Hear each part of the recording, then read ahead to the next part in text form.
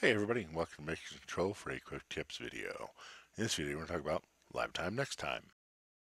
The live time and next time keys can be used to change or set the times in the current active queue or the next queue or any other queue in the queue list by changing soft key A. After pressing live time or next time, you're presented with the options to change all the timing options on the soft keys. You can quickly set a temporary fade for the next queue by typing the time on the number pad and then pressing go. After pressing live time or next time on the soft keys, you'll have the following options. Select queue number, sets which queue you want to edit. Delay in, the time of the delay before the fade in starts. Fade in, the time this queue will fade in over. Delay out, the time of the delay before fade out starts. Fade out, the time this queue will fade out in. Move and dark delay, delay time for move and dark fade. The fade time for move and dark. Fixture overlap, sets the overlap percentage. Autoload times, sets the times for an autoloaded queue. Link, set the wait for go or link with or after previous queue. Link offset, set the offset length. Link offset type, seconds or percentage. Timecode, sets the timecode time for this queue. Timecode queue, enable or disable the timecode. Attribute group times, adjust attribute group times, the color, the go position, etc. Fixture order, adjust the fixture order for this queue. Playback times, adjust the flash fade in, fade out times for this playback. To use those, you must use the timed flash key profile. So let's take a look at that.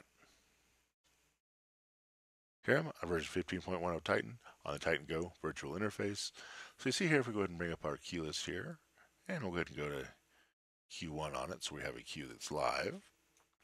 And we can see that if we hit our live time button, we can change the fade in, the delay out, the fade out, the move and dark delay, or fade in, fixture overlap, the autoload times. We can change the link for away from go to link with or link after.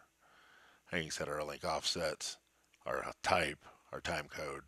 We enable or disable our time code, our group attribute times, our fixture order, or our playback times.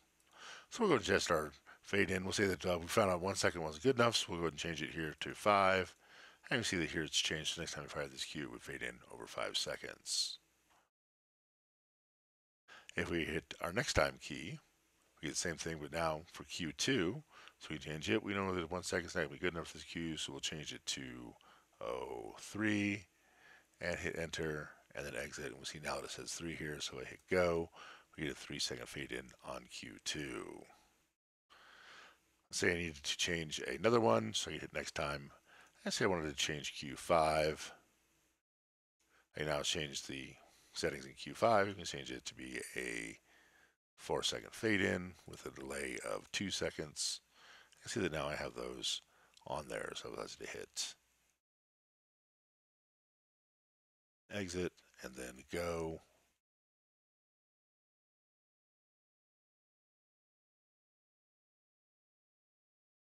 And when we get to Q5, we have our 4 second fade in with our 2 second delay. I could also quickly time change here, say that I didn't want to permanently save it, but I wanted the Q6 to now be 5 seconds.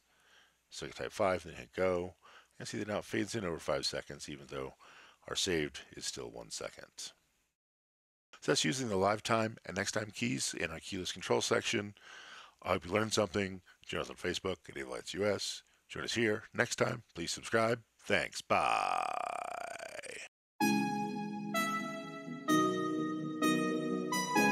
Wheel stop. Roger, wheel stop, Discovery. Welcome back.